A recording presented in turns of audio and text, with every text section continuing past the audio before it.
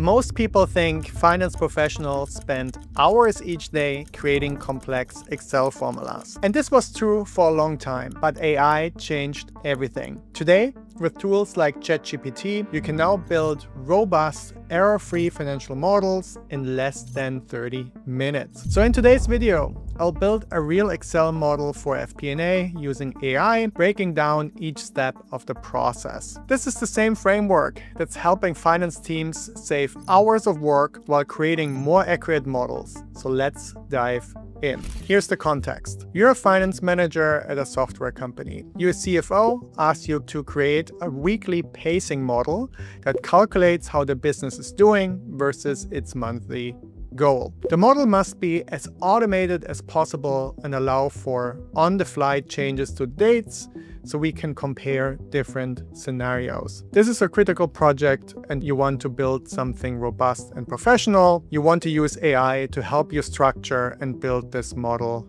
efficiently. So let me walk you through the model we are going to build, and then we'll look at the prompt for ChatGPT. So our goal is to build a weekly pacing model that takes monthly forecasts and compares that to the actuals we have achieved until a certain date in the month. So what we have here is a simple P&L from revenue over gross profit, marketing expenses, general and administrative costs, all the way to operating income.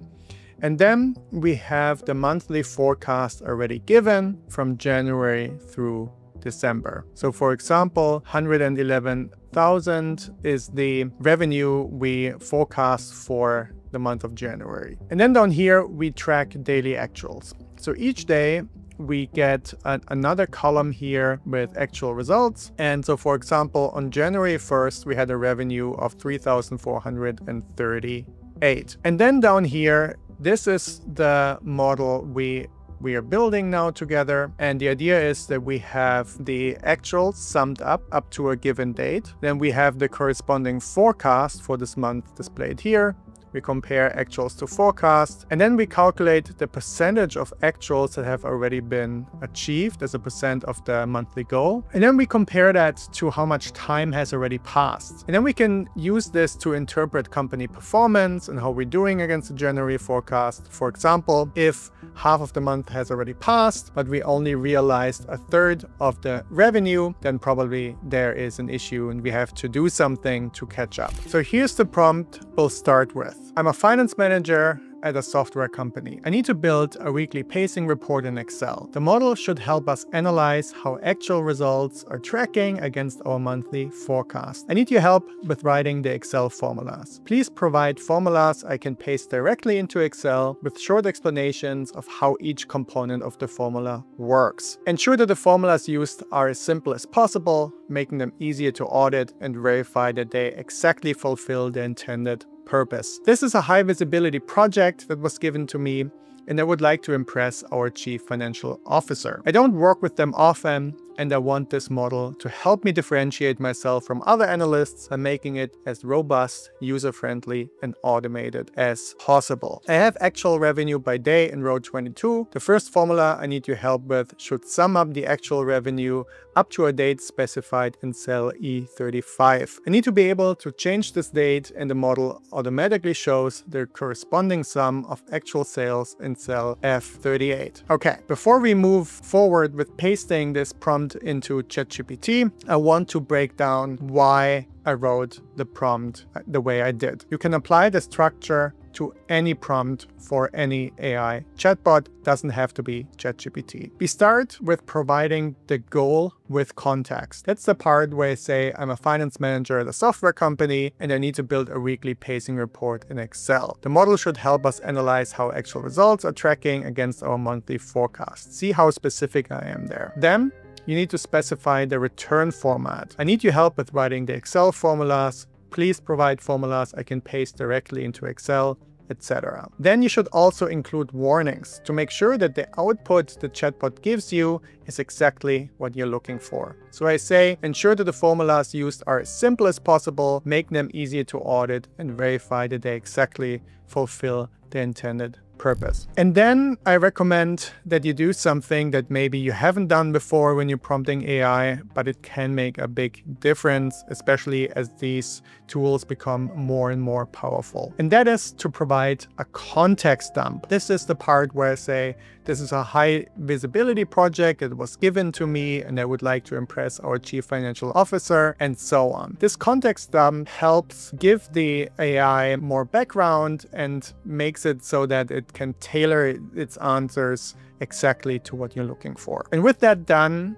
I can provide the first task. That's where I say I have actual revenue by day in row 22. The first formula I need to help with should sum up the actual revenue and so on. First, start by telling AI what I already have, where it's located in the Excel sheet, and where the cell with the date is, because that way the formula gives me exactly what I need and I can just copy paste. Now, this prompting framework comes from Greg Brockman. He's the co-founder of OpenAI, the company behind ChatGPT. You notice that the prompt is fairly detailed, and that's crucial. When I train corporate finance teams and they ask me to help with a complex formula, I don't teach Excel anymore. Instead, I ask them to ask their AI chatbot of choice, and then I help them with crafting the prompt. While most finance teams have access to a company-sanctioned AI tool now, people are still struggling with prompts. The mistake I most often see is that they treat AI like a traditional search engine. They input 3 or 4 words, and then they are surprised that the output produced by AI is subpar. But if you follow this prompting framework,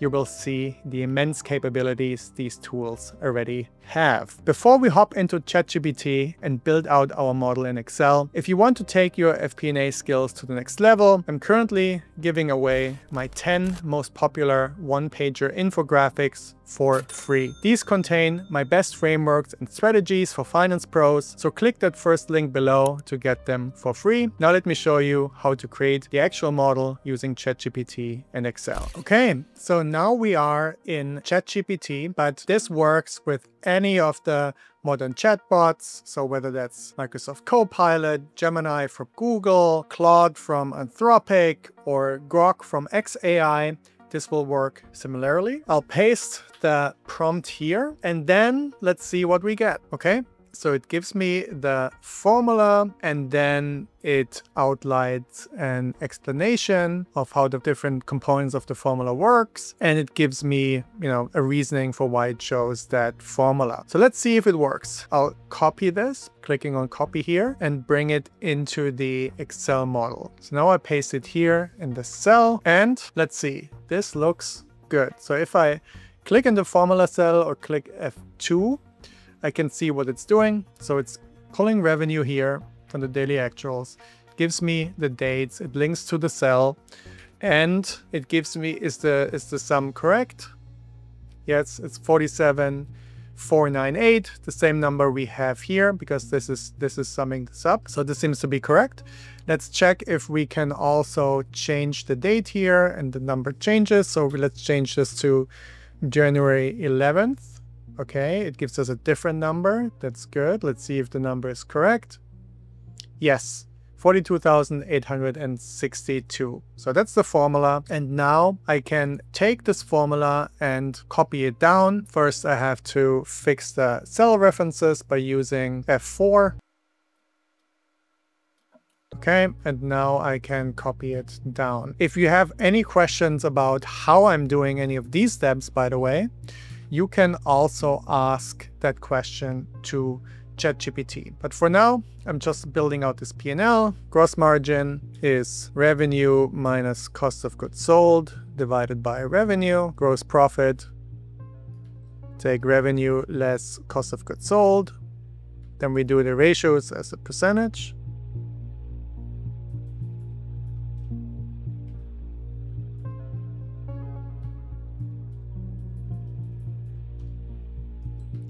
And my operating income, that's gross profit, minus marketing expenses and general and administrative cost.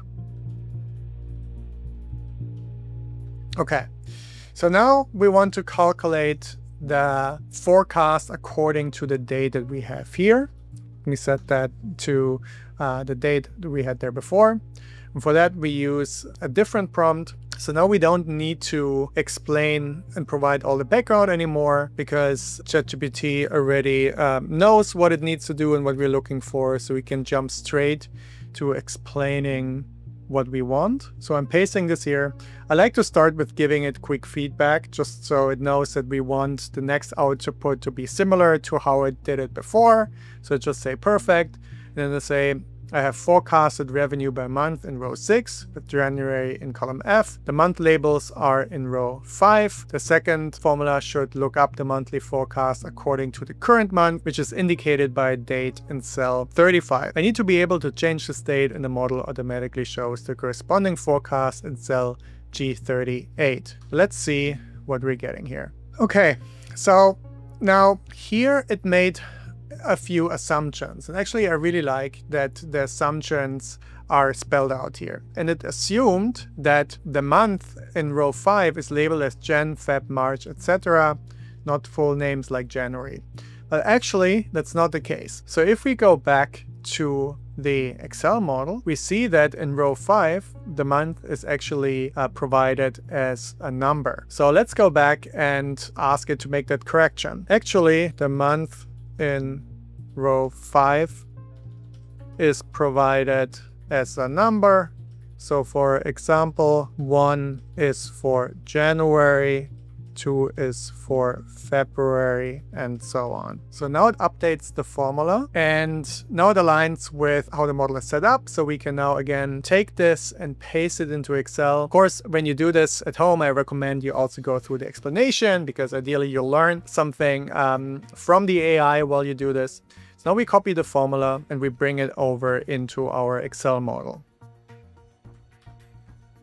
Okay, 111,373. Does it pick up the right rows? It does. Let's compare it to what we have here. Yes, the January number is correct. Let's change that to a date in February, for example. Does it pick up the correct number?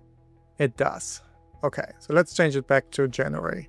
Now we can do the same thing. We add the fixed cell references here, so we can copy paste this down. And then we can take the other calculations from the actual column, because they are the same. Okay, so now actuals versus forecast is straightforward. We just subtract one from the other. So we see the difference here. And then we can also calculate actuals as a % of the forecast. That's also super straightforward. We don't need the AI support here. That's a simple formula. And copy that down to the relevant cells. And now we can compare how much time has passed. So this is where it gets interesting, because we want to compare how much time has passed in the month up to that date to how much have we already incurred as in terms of revenue, or how much we have already spent in terms of expenses. And this formula is tricky, right? People, when I teach this, people often struggle to come up with how this formula works. So let's ask AI to help us with that again. And the prompt I would use for this is next formula, cell J38 should calculate the time elapsed in a given month up to the date in cell E35 displayed as a percentage. Let's see what we get. So it gives us a formula here, and here I definitely recommend, reading the explanation to see how it works, because it's not super straightforward, but let's see if this works. Okay, it calculated 39%. Let's double check if this is actually correct. January has 31 days, so we can say 12 divided by 31 is 38.7. Is it 38.7? It is. So this is how you build a model quickly in Excel using ChatGPT. The next step here would be to interpret the numbers. How is the company doing against the January forecast? Well, we're tracking slightly ahead in terms of revenue. That's where you compare those two metrics.